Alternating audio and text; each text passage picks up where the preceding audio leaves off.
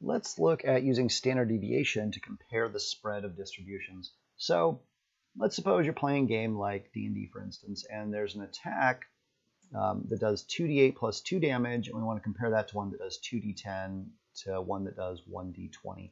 So I have here the probability models. So the amount of damage it does, I suppose I should call that damage because it's a sum, but not really for that one. So then we have the probability for each of these. This one was in the previous video. This one, you can make a table of 10 by 10 and come up with this. You get these triangular probabilities. They start at 1 over 100, go up to 10 over 100, and back down to 1 over 100. 1d20, it would just one die. That's a uniform distribution, so it's just 5% for every number, 5% because that's 1 divided by 20. So I calculated the expected value for each of these. 2d8 plus 2, the expected value is 11. So on average, that attack would do 11 damage, but it's the exact same thing for 2d10. It does an average of 11. 1d20 is 10.5, so it's different, but not really very much different.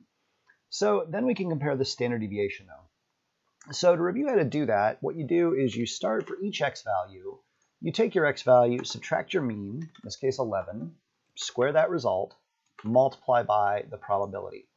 And you do that, you get some decimal number, doesn't really mean a lot in this case, and you can copy that down.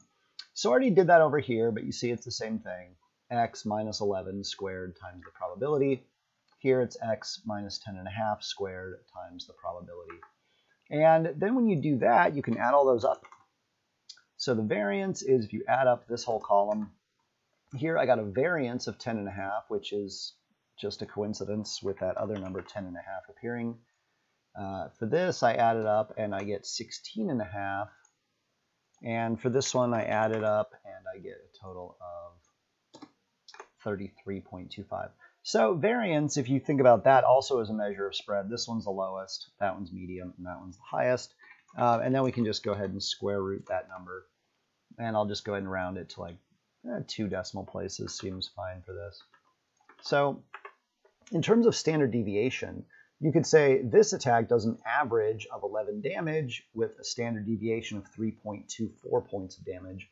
This one, same average, a little more spread to it though, which makes sense because this one, that plus 2 added in, is not random at all. The only randomness is coming from the 2d8, whereas this one, the entire thing is determined randomly. And with the 1d20, the standard deviation ends up even bigger, which should also make sense because you've got a lot more tail probability here. You don't necessarily need standard deviation for this. You can see there's a lot more probability in the center for this one. 11, 12, 11%, and this one, you know, all the middle ones are around 8 to 10, whereas these are all 5%.